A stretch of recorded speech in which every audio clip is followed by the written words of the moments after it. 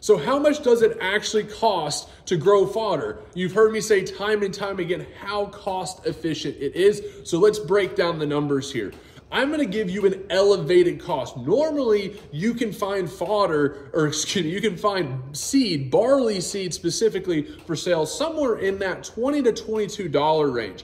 But let's just say that you're in a place that is even more expensive than that. So when you find barley seed that's cheaper than this number here, you're going to be able to save even more money. But let's say that you find, and it's $25 for a bag of barley grain, and let's say that it's $50 or a 50-pound bag. So $25 for a 50-pound bag. If we do the math, that's going to come out to 50 cents a pound. Okay, so when we go and you go through our grow course that you'll have access to once you get the DIY plans and all of that, then we tell you get these 10 by 20 trays. And these 10 by 20 trays, we will turn this into what is now somewhere, I haven't weighed this tray, but it's somewhere between 15 and 20 pounds. That's what all of our trays weigh on a consistent basis. It's somewhere between 15 and 20 pounds. Now, how much seed did I put in here to get 15 to 20 pounds worth of barley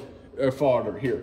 I put 2 pounds of seed. And how much did that 2 pounds cost me? Cost me $1, right? Because I paid 50 cents a pound for the barley seed, and I put $1 worth of seed in here, and now I've got 15 to 20 pounds worth of seed. So this system that you get the DIY plans to will produce somewhere between 60 and 80 pounds of barley fodder on a daily basis. So as you can tell, growing barley fodder is so cost efficient. You can take $1 and turn that into 20 pounds of fresh, nutritious forage that is 90% digestible. There's no way that we can match that when it comes down to feeding concentrated grains, which are getting more and more expensive, and even hay that has gotten even more scarce and more expensive in itself.